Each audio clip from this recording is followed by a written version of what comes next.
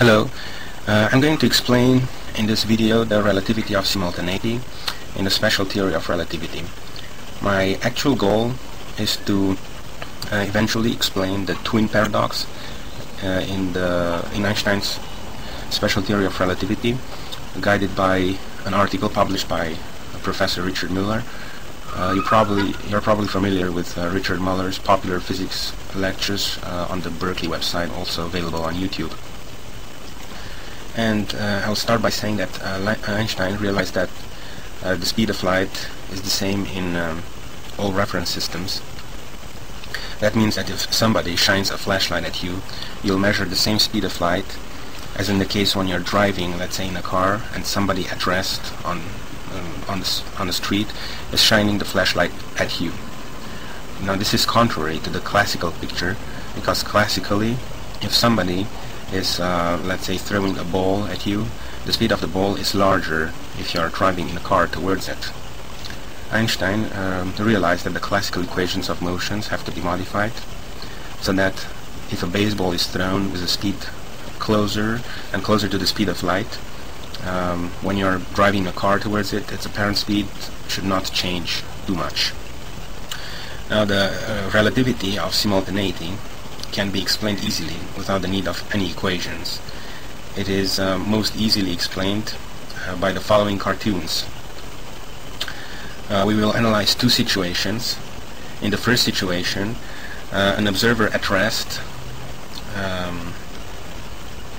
looks at an exploding star that is situated halfway between the two planets A and B, and this is at time equals 0. At time equals 100, the light of the explosion, of the exploding star, reaches planets A and B at the same time, so simultaneously.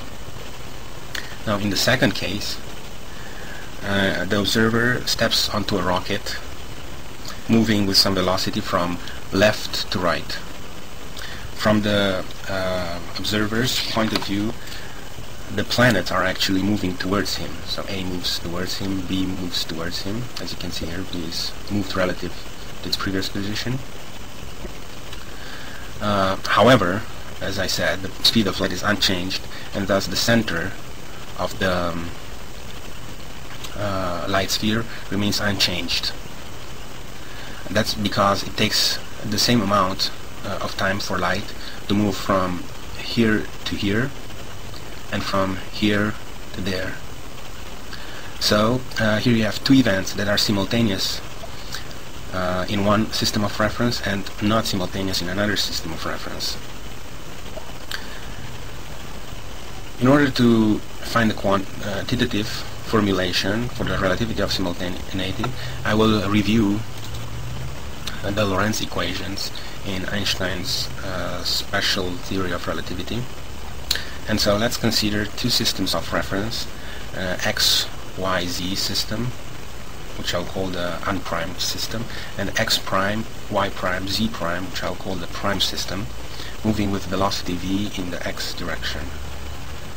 Einstein realized that the classical equations of motion have to be modified, and considered the simplest relationship possible between the position and time of an event measured in the prime system and the position and time of the same event measured in the unprimed system, by using some simple principles like the constancy of the speed of light and the fact that the motion is relative, meaning that from the point of view of the moving system, the stationary system is the one moving with velocity minus v. So using these simple principles like that, he found the following equations that link t prime and x prime to t and x.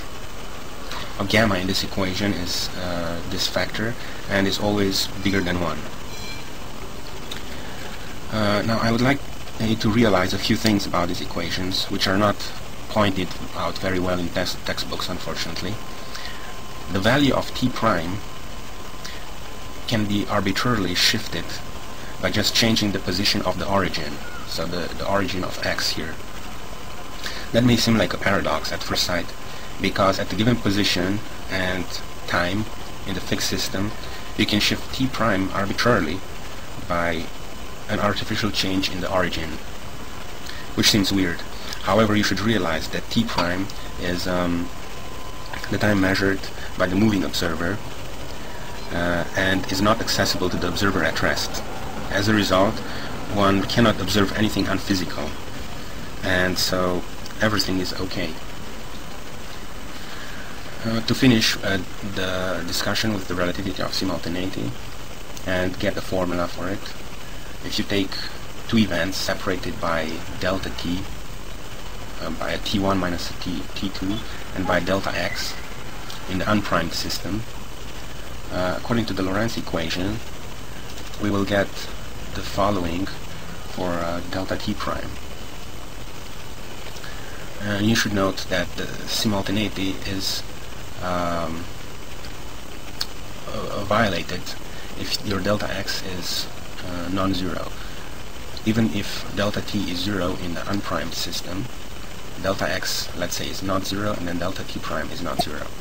The only way you can have simultaneity in both systems is if both delta t and delta x are 0. So thank you for watching this video.